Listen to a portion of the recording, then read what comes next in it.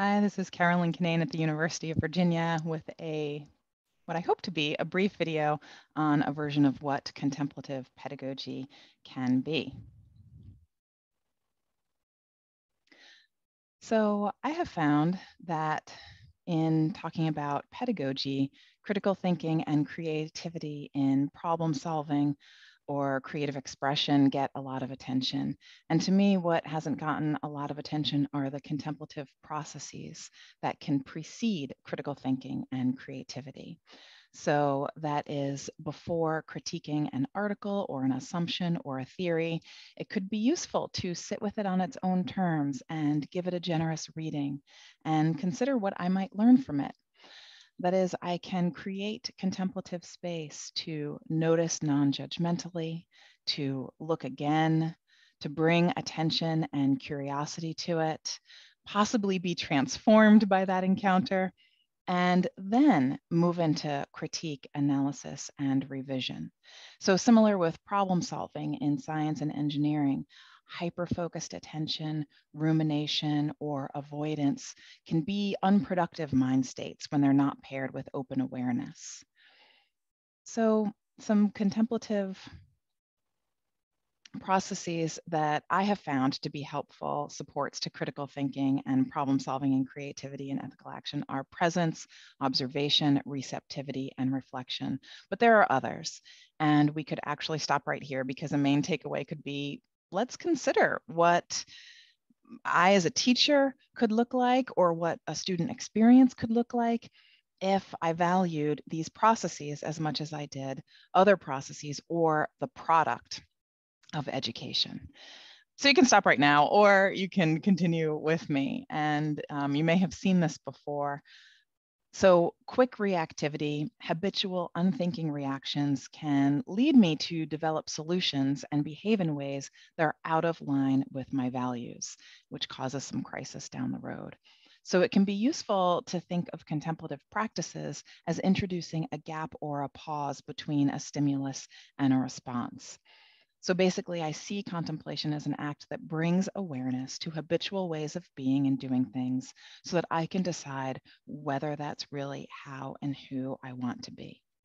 So we have a stimulus and a reaction. I get an alert and I check it. A student asks something in class and I answer.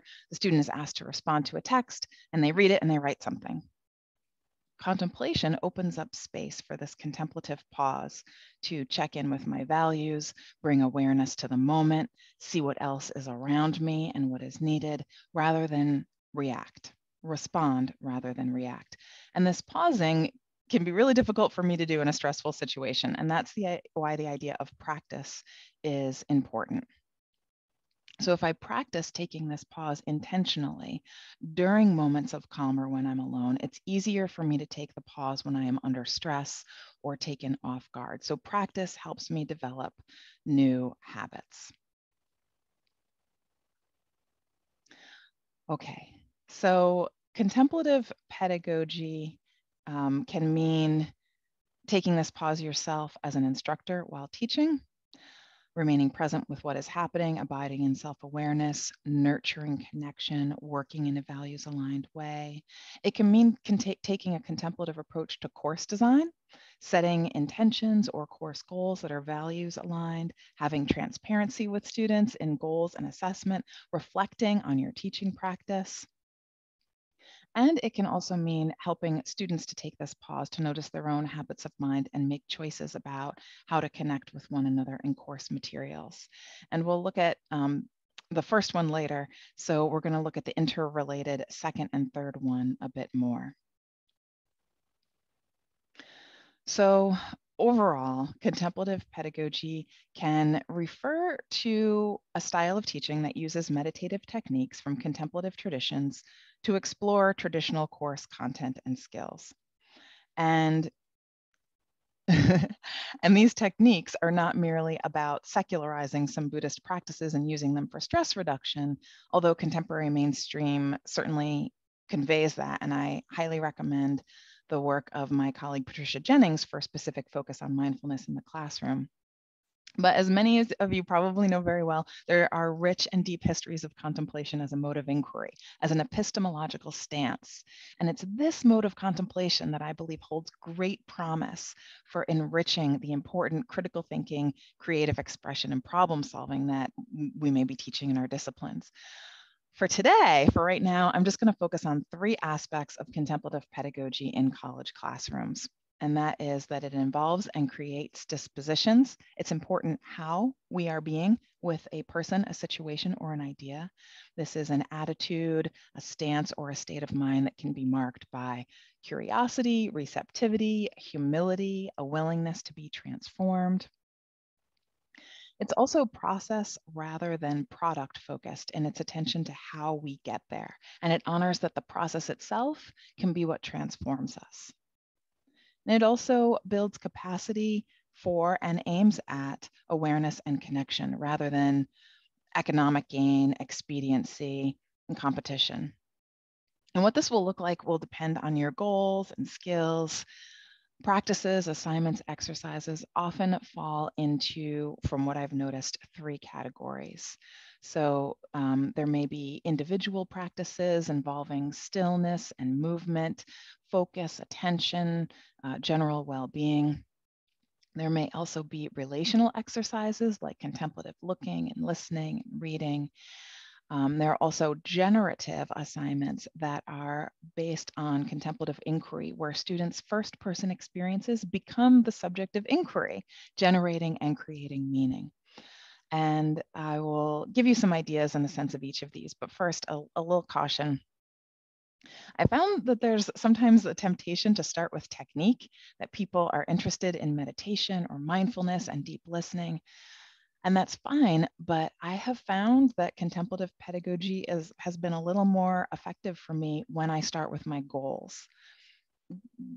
Contemplative practices are transformative. So what is it that I want transformed? What habits and skills are students currently practicing that can be complemented?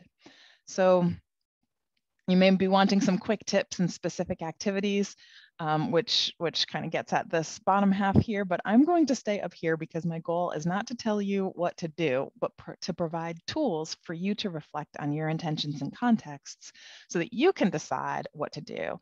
Or reach out to me for a consultation. We can decide together what techniques are most appropriate for your discipline goals and contexts. So,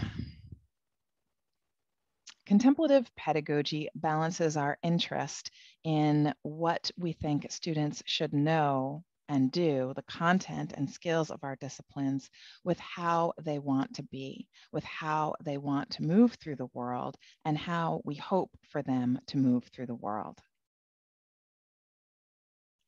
So the content of your field may be equations or poetry or anatomy, and your field's skills may involve conducting experiments, writing, performing surgery, but there is also a way of being that gets ingrained got ingrained in me anyway, as I learned to become a literary critic.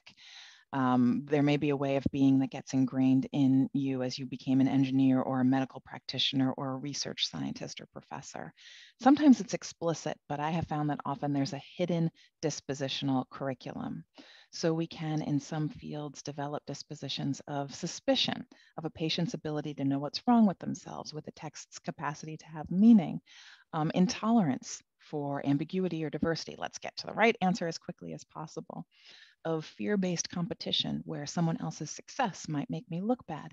These aren't bad ways to be sometimes, but they just aren't our only way of being, and they may not be the best way to be in various circumstances. And so contemplative pedagogy in my framework asks us to bring some intention to how we're showing up in class, and also to how assignments and courses are shaping students' ways of being, their dispositional habits.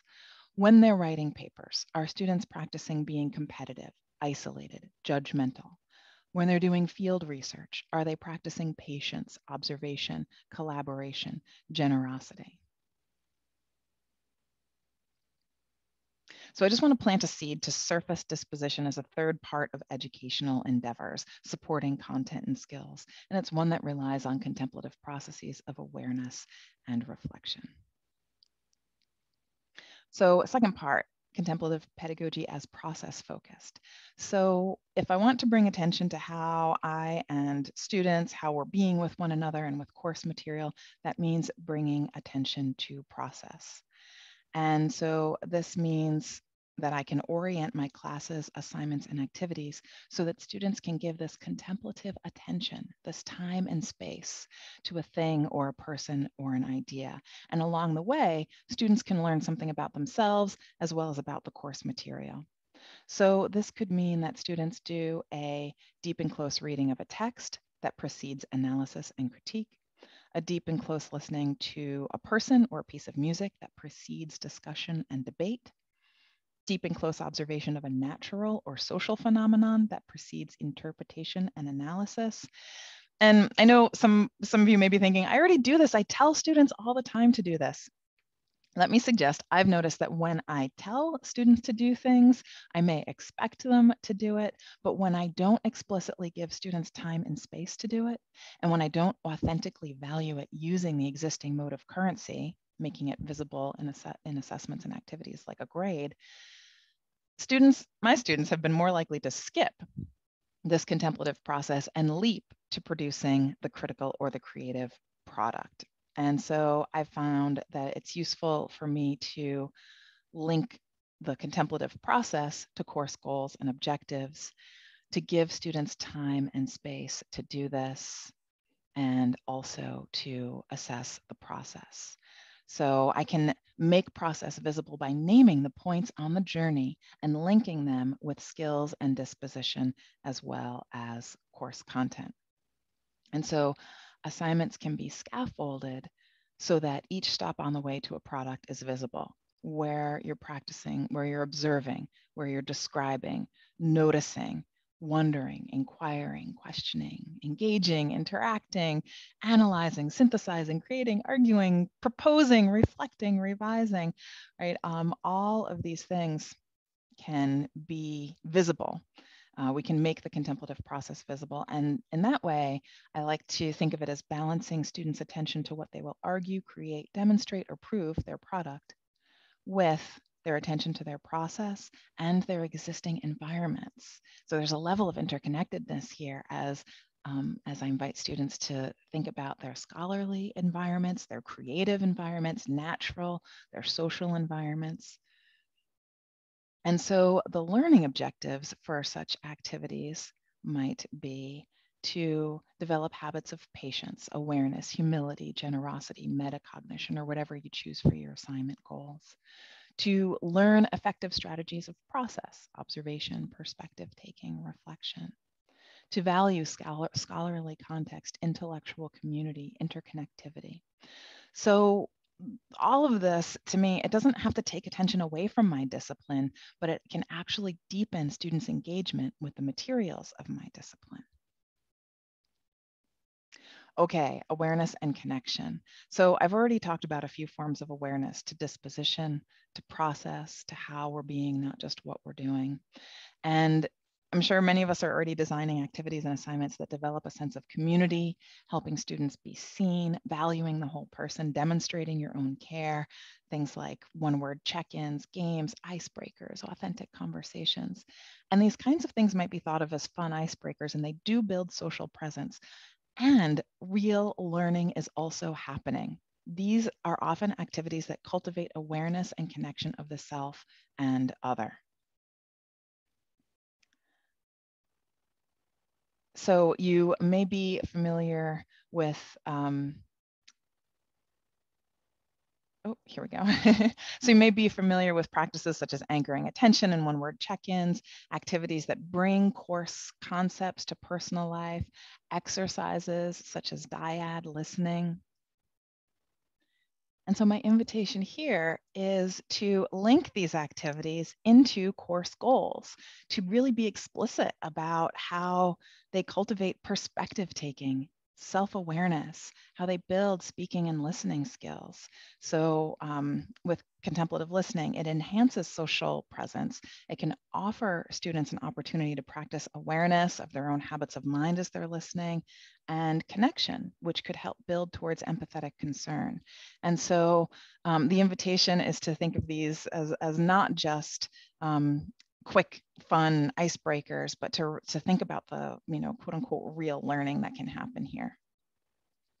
So there can be what we ask students to do and what they do, and in between a pause to notice how we're being, how we're doing, and in that space, awareness, connection, and reflection can be brought to bear on critical and creative endeavors. So this can show up for ourselves as instructors when we teach a class, when we make an assignment, when we open the Zoom, to pause and notice and be intentional and get aligned and reflect. It doesn't all just have to show up in our course design and what we do with students. So I firmly believe we can all be contemplative instructors without ever once inviting our students to meditate in class. And so just a brief transition here to, I'm going to explicitly offer advice unsolicited. I would just invite folks to consider that you start with your goals, not with the practice, when you are thinking about bringing contemplative processes to students. Why do you want to do this?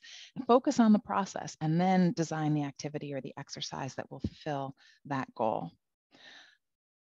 Practices are transformative, and so be explicit about what you hope is transformed. I would also think it'd be great if faculty who do teach contemplative practices themselves have a practice.